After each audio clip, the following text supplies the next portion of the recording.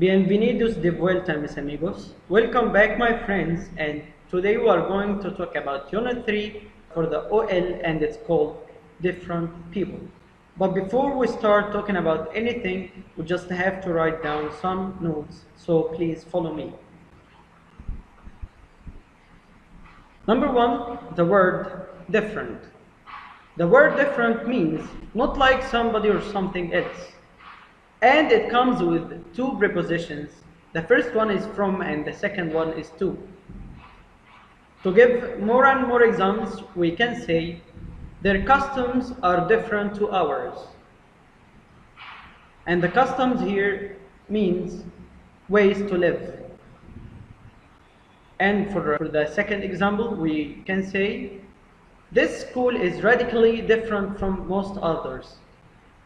And please write down this word, radically.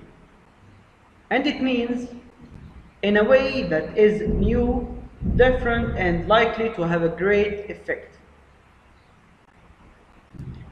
And to go for the next one, and it's word hair. Hair is an uncountable noun that means I cannot say hairs or a hair to refer to the one's hair. I say, I have long hair. Please note, I have long hair. I didn't say, I have a long hair. But I can say, I have a long hair in my suit. And here, absolutely, I cannot say, I have long hair in my suit. That means all of your hair is in the suit. Let's move on to the last word, and it's called glasses.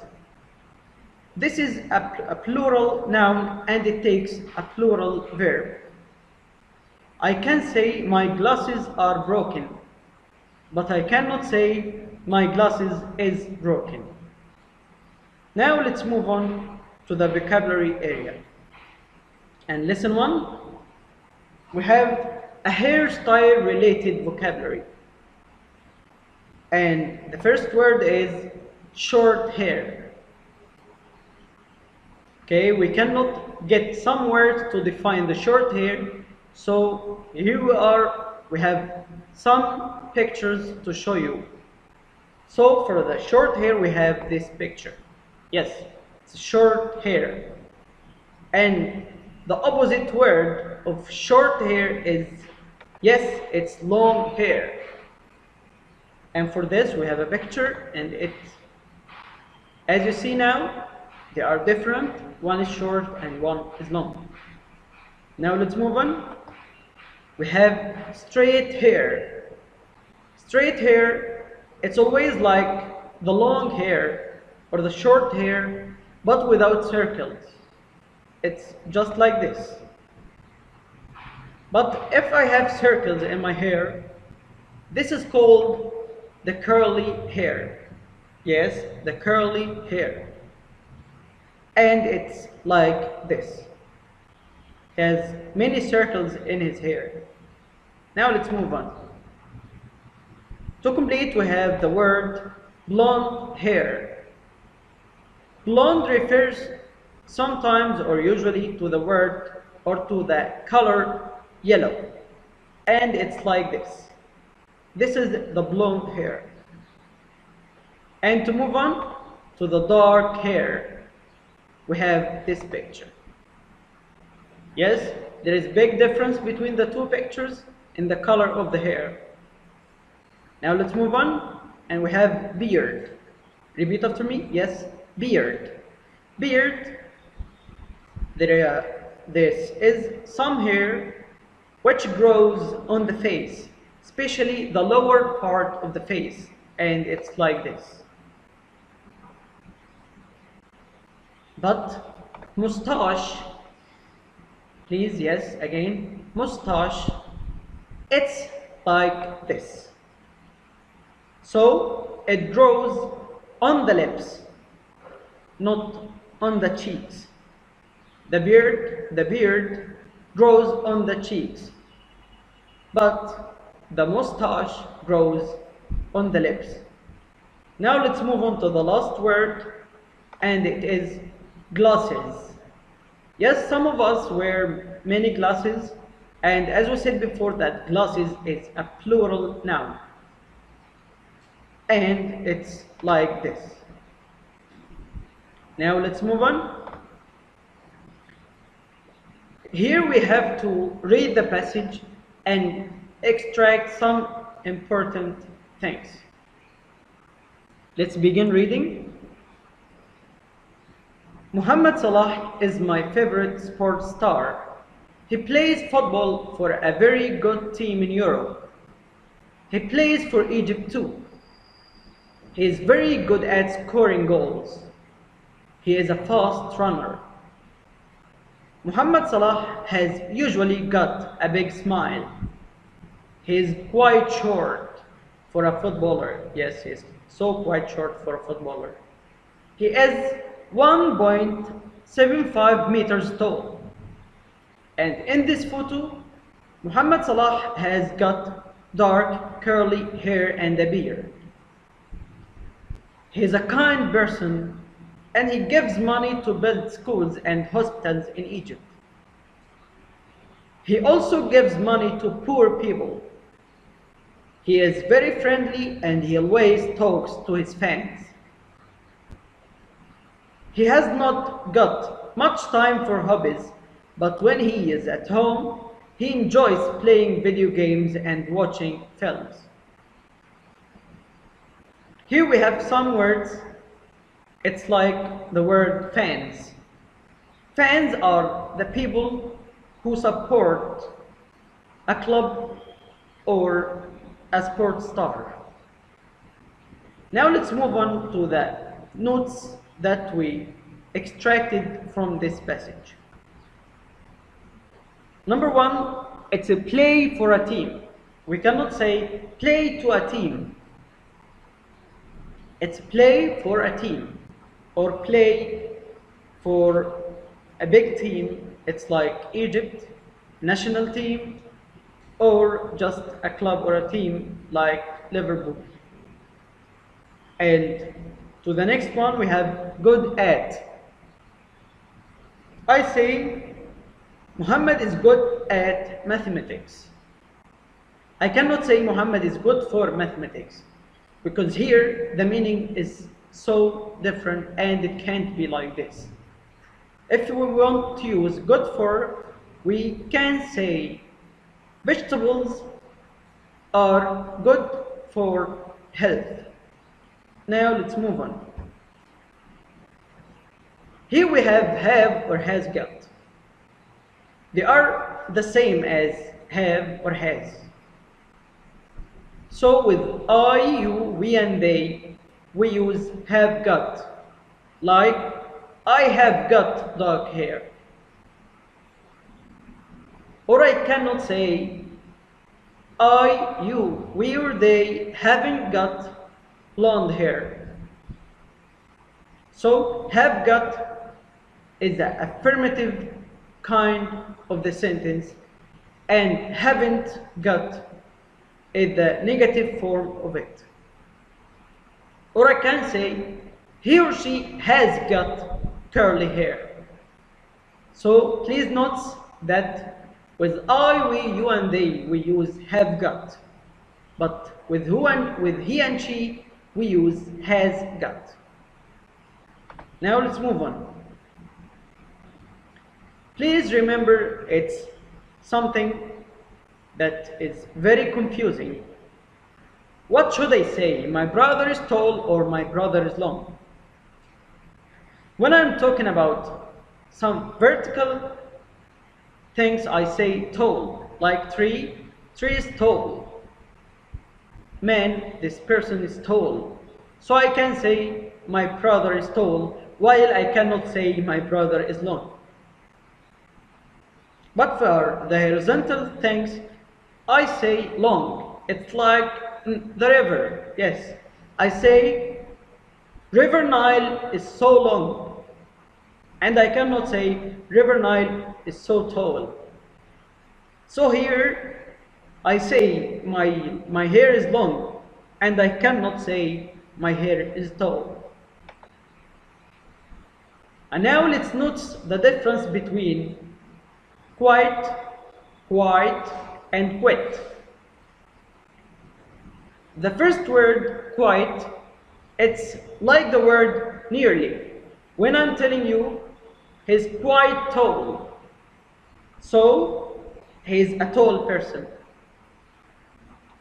And the other word, quite, it means not loud. I'm saying, I live in a quiet place.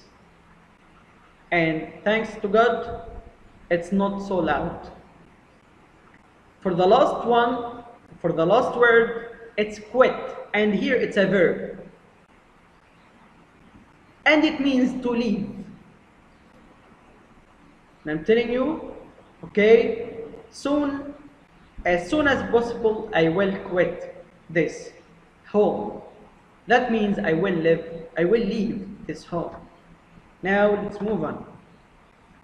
We have some extended vocabulary, and there are some adjectives with their opposites. Number one, friendly. Yes, friendly. Friendly here means it's someone that who is loved from everyone. And for the opposite we have unfriendly. Unfriendly, he is the person who is hated from everyone. Now let's move on. And we have kind. Kind means to treat people or things well. Maybe animals. And for the opposite word of it, we say unkind. Now let's move on to the next adjective, and we can say strong. Strong means has strength to do anything. Yes, it's like muscles. And the opposite of it is, it's not unstrong, it's called weak. Weak means doesn't have the strength to do anything. And now let's move on to the last adjective, and it's called poor. Yes, poor, that means he doesn't have money to do anything. So the opposite one is, yes, it's rich. It's rich, yes. Now let's move on. And actually we have, yes, we have an adjective here, and it's called tall. And all of us know what is the meaning of tall. So the opposite adjective of tall is short. Okay? Now let's move on. How can I use can or can't? First, we use can to say what we are able to do. And we use cannot or can't to say what we are not able to do. And you must notice that in the form of can or can't, we say, for the beginning of the sentence, we put the subject, and then we put can or can't, and then we have the base form of the verb. It's like, we can give money to help poor people. Here we put the subject in the beginning of the sentence, and it's followed by can, and then give the base form of the verb. Now let's move on to the next one, and I will say, I can't pick up the books. Here the subject is I, and the word can't, and then it's followed by pick up, or pick, that is the base form of the verb. So, I can't pick up the books, my arms are weak. So, please, someone tells me, what is the opposite adjective of weak? And yes, it's strong. Now, let's move on. We have a passage to read, and then we will get some notes about it. Hi, my name is Yunus.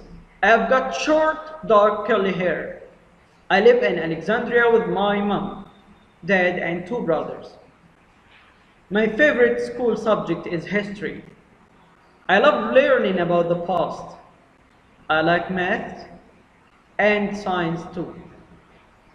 I don't like art because I'm not very good at drawing or painting.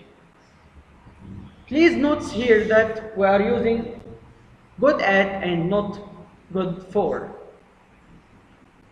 I often play sport after school. My favorite sport is basketball. I'm good at it because I am tall and I can jump high. I like swimming too. I go swimming twice a week, and here twice means 2 times a week. At home, I like reading and playing video games. I don't like watching TV, I think it's boring. Now let's see what we extracted from the passage. Here we have like or likes. This verb is followed by the verb in gerund. I say, Dina likes painting, and I don't say Dina likes paint. I also say, we like swimming. We like swimming. I don't say, we like swim. And the negative form of this is don't like and doesn't like. I say, Nohad doesn't like swimming, or I don't like playing tennis. Because absolutely I'm so short, so I cannot play this. Now let's move on. How to make a question on this verb? To make a question, I say, does he or she like playing basketball? I just put the auxiliary does in the beginning of the sentence, and then the subject, and then the verb like. In this case, we ask if the person likes doing something or not. And the question must start with does, followed by the subject and then the gerund. Yes, and then the gerund after like. But if I'm asking someone himself, if he or she likes doing something or not, I should start with do, not does. I say, do you like playing football? Yes, I will say, do you like playing football? And here we must note that I must end the question with a question mark. So, do is the auxiliary, which I start the question with. Then I have the subject, and it's you, and like, and then the gerund. Now, let's move.